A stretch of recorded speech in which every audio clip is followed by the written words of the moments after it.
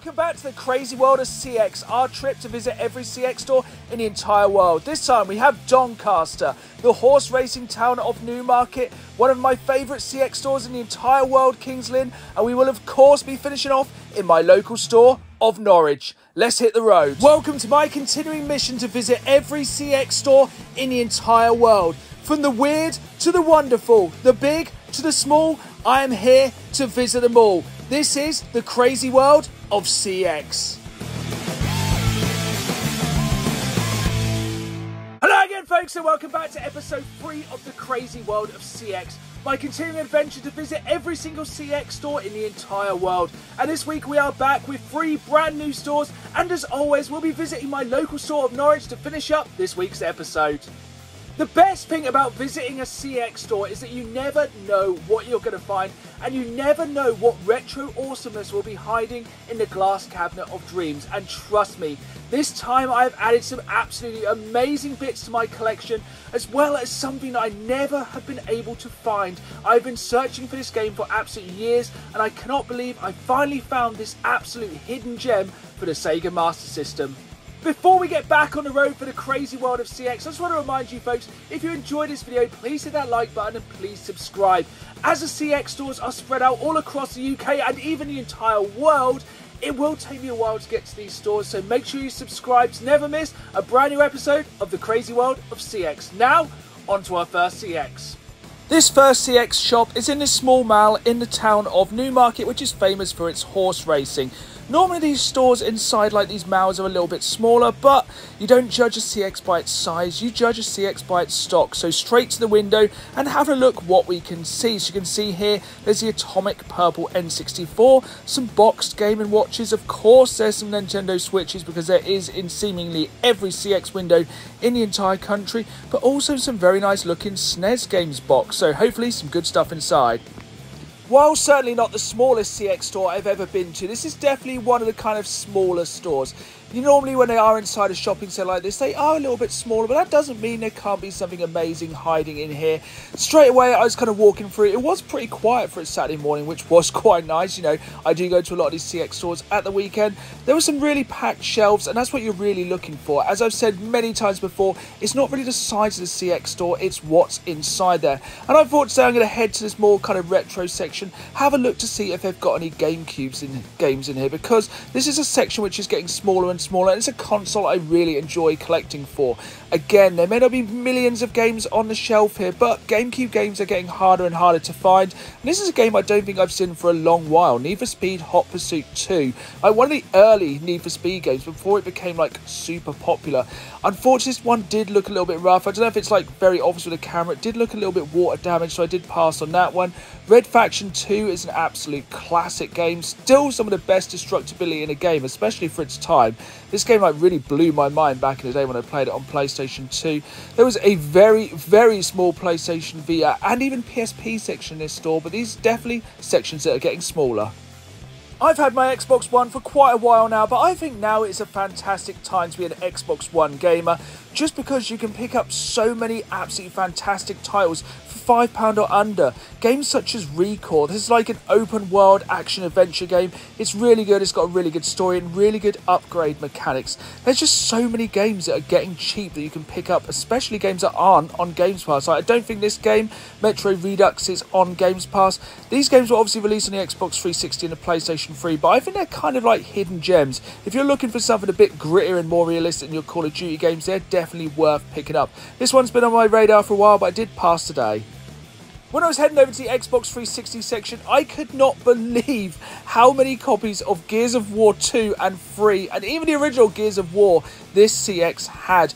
I know a lot of CEXs get absolutely just filled with these games that people just trade in all the time, but I could not believe there was this many copies of Gears of War. Like, where are these still coming from in this day and age? Like, it's not even just Gears of War. Look how many copies they had of Halo 3.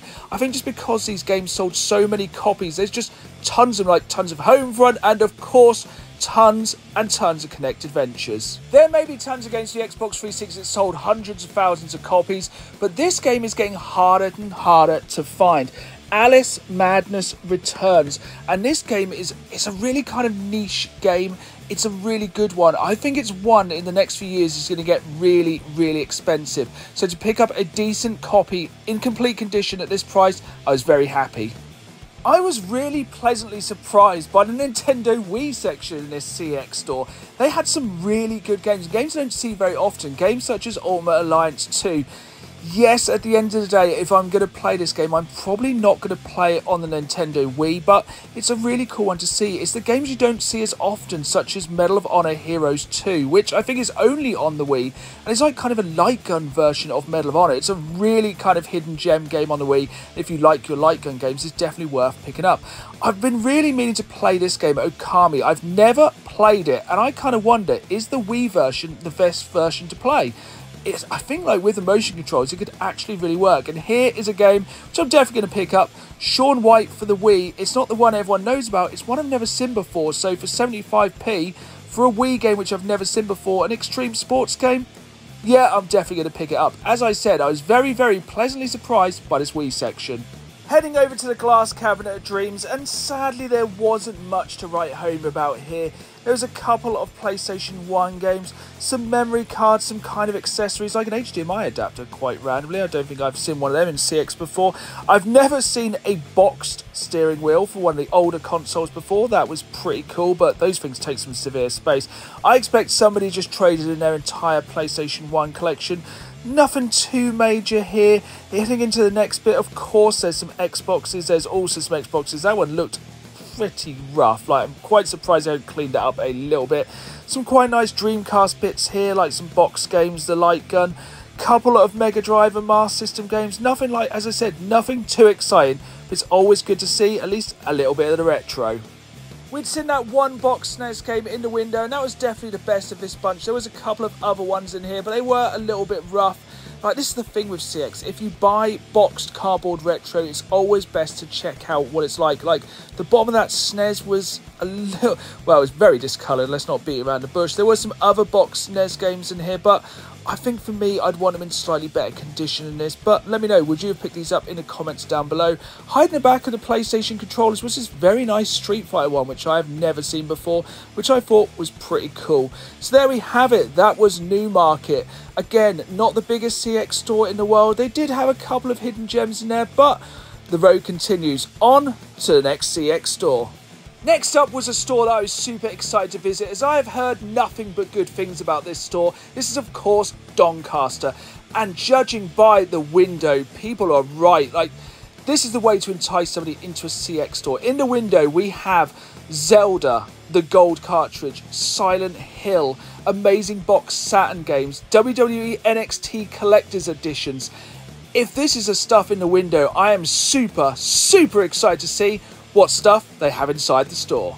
As soon as you come through the door, you can tell this is a pretty big CEX store. Like, there is a lot of stock, and this is split over 2 floors. And I think sometimes you can just tell instantly. I could tell looking in the window that there was going to be some amazing stuff in this store. So I wanted to head straight to the glass cabinet of dreams, and trust me, this was absolutely stacked with amazing stuff, like not just consoles, possibly one of the biggest like amiibo selections I've ever seen. They had Splinter Cell collector's editions, this like mini arcade. This cabinet was just absolutely stacked with like amazing stuff. This was going to be a very expensive trip. Like, coming to the other side of the cabinet, we've got some absolute grail N64 games like Paper Mario, £165 for cart only, but there's only one thing that really caught my eye in here. It is a Master System game I've been looking for absolutely years. I tried to get it last year for my 20 and 2022 game collectors video, and I'll give you a clue, it's not Clax. I am so psyched to find this. As I said then, this store is split over 2 floors, so let's head upstairs and see if we can guess what's up there. I have a feeling it might be film and TV, but this is the thing about the crazy world of CEX.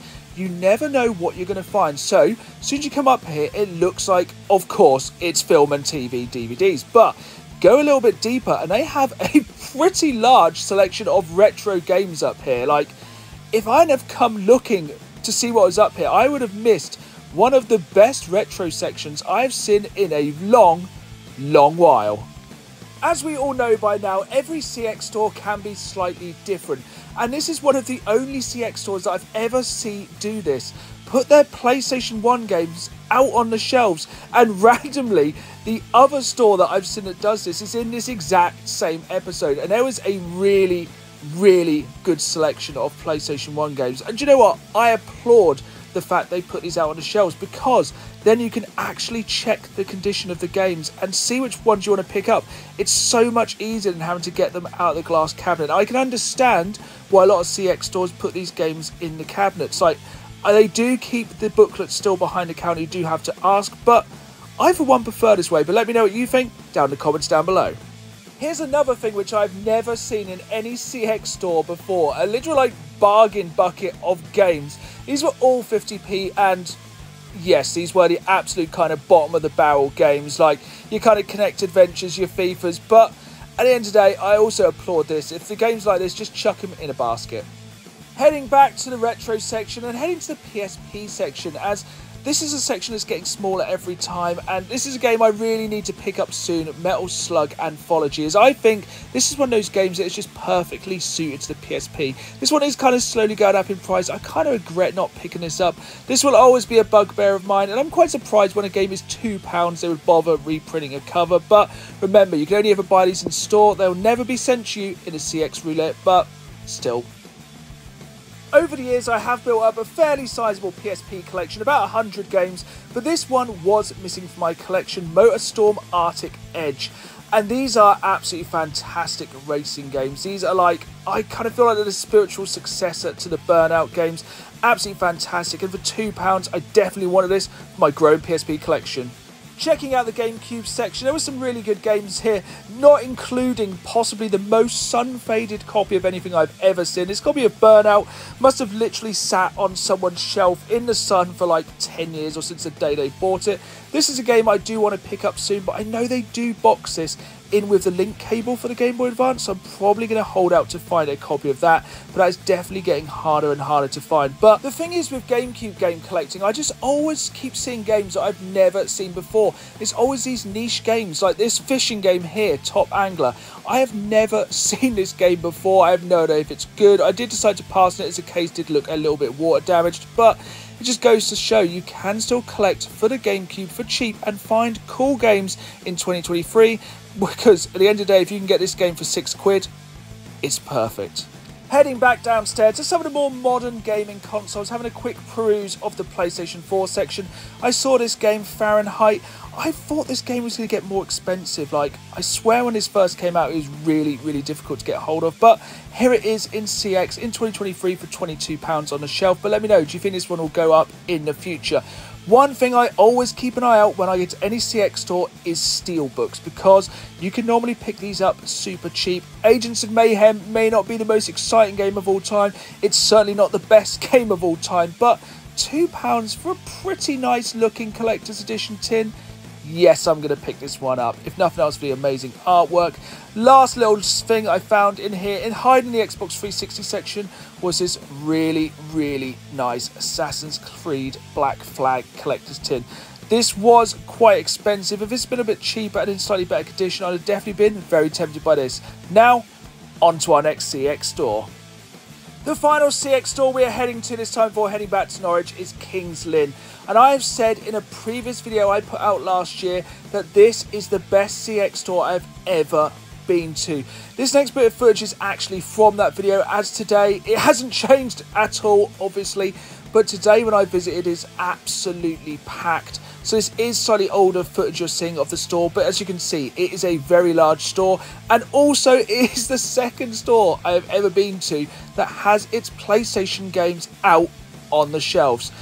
Does anyone know why some stores do this? Is it stores that are franchise stores or non-franchise stores? Let me know if you know the reasons why. It just amazed me there could be a copy of Silent Hill just sat open on the shelf. Heading over to the glass cabinet of dreams, and there was some really nice retro consoles in here. These things were all in absolutely fantastic condition, and I think this is one of the most important things for a CX store is quality control.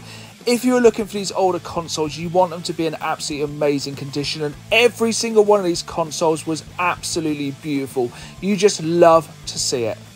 Sadly, there wasn't the best selection of kind of retro boxed games in the cabinet this time, and this is a minor gripe, but I think it's one that probably needs to be said. It is super annoying sometimes when you just can't see fully what's in the cabinet. I can see there's some Mega Drive games there, but they are very, very difficult to tell what the games are. Heading upstairs, and once again, I think we can probably guess what's up there, film and TV, but also it seems like this time there might be music.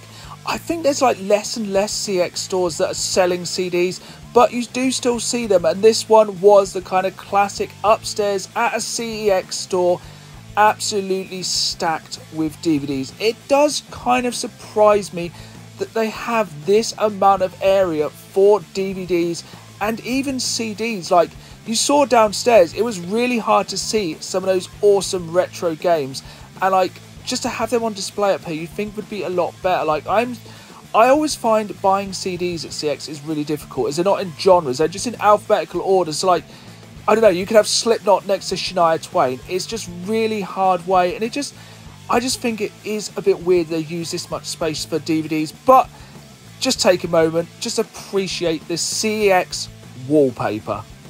Heading back downstairs and perusing the PlayStation 5 section, I do think CEX's prices have got better when it comes to the PlayStation 5. I think in the last year the prices have definitely come down, and I do think they were charging a lot for a lot of these games. Like Gotham Knights, it might not be the best game in the world. It's pretty cool you can get the Steelbook edition for this price. This is a game I've been watching for a while. Like, I was never going to pay retail for this. It's now down to 15, but I wonder how much cheaper will the Evil Dead game get. I am definitely willing to wait. Having a little look for the Xbox 360 section, and this is the way to kind of pull me in, a lenticular sleeve.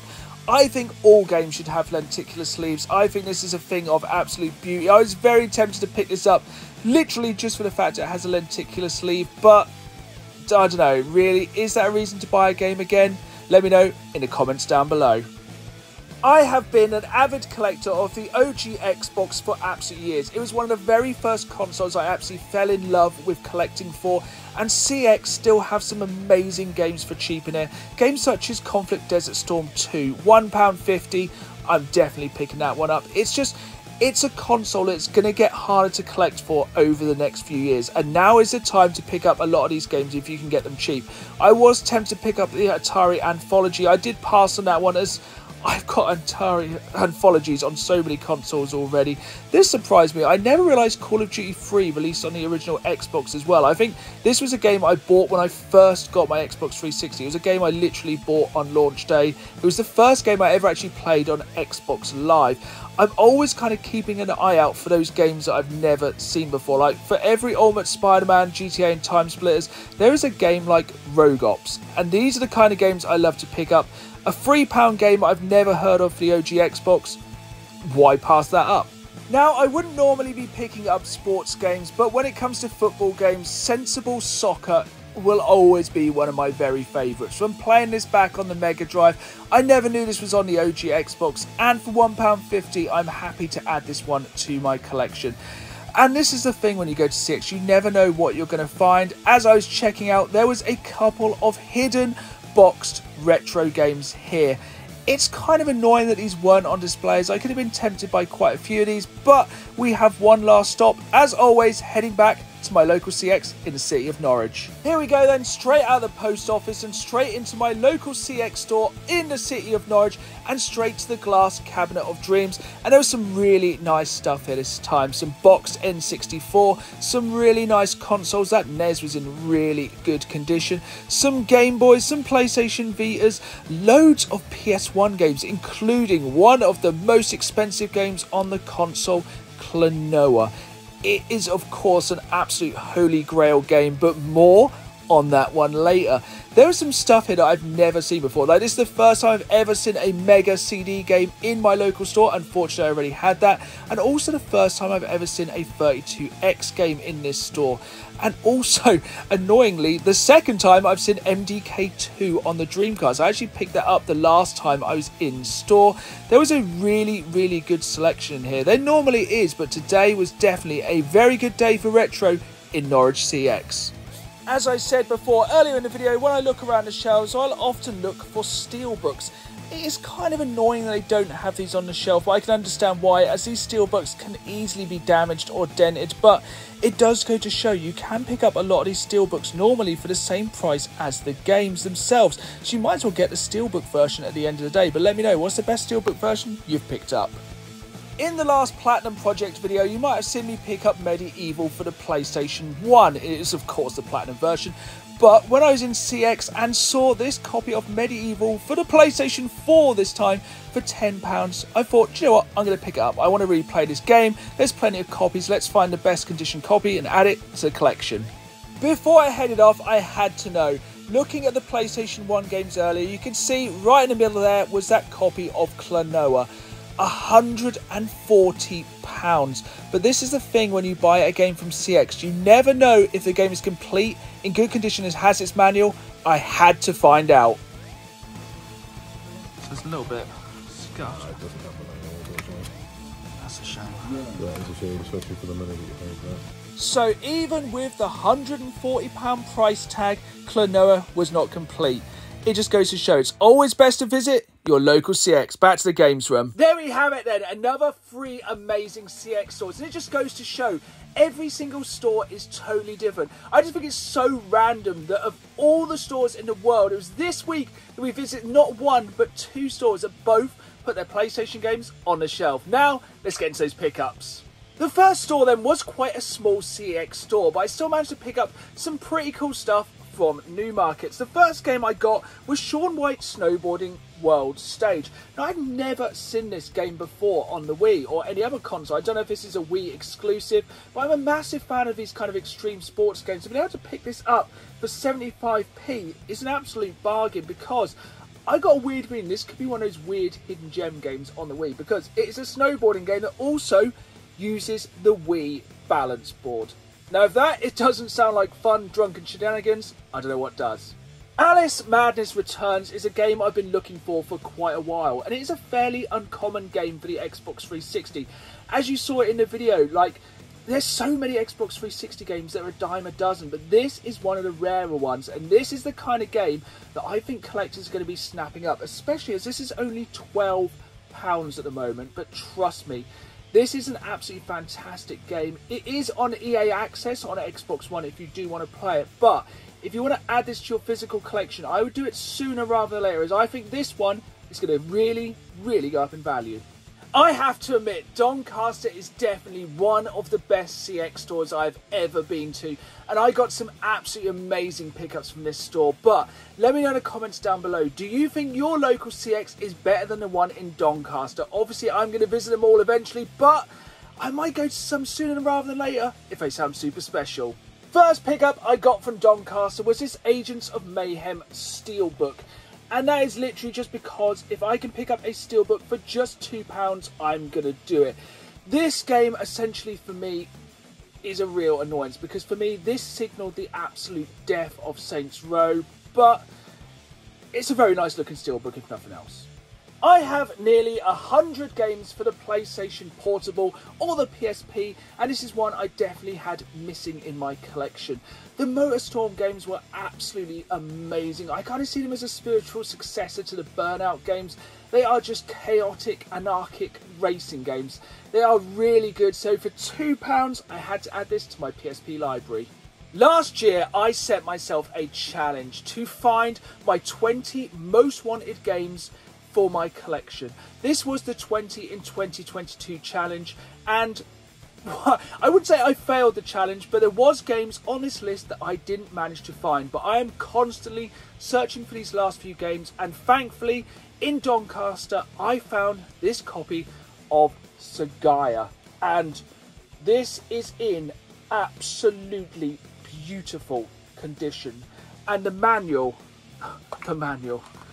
it looks like it has never been taken out of the box. Be very gentle with this now, because I don't want to wreck it now. This is a game for me that holds such fond memories, as this was one of my favourite games I ever rented for the Master System back in the day from Blockbuster. If you haven't played this game, it's very similar to kind of R-Type. It is a side-scrolling shoot-'em-up. It is a game that I have never seen since hiring it that day. So when I saw this in Doncaster CEX, I had to pick it up.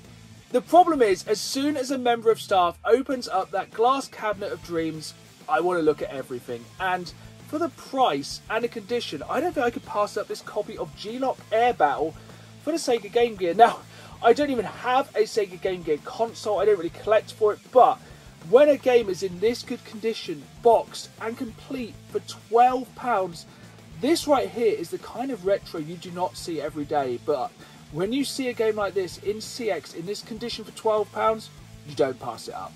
I said in the video and in the past, the CEX store in Kings Lynn is probably my favourite CEX store of all time.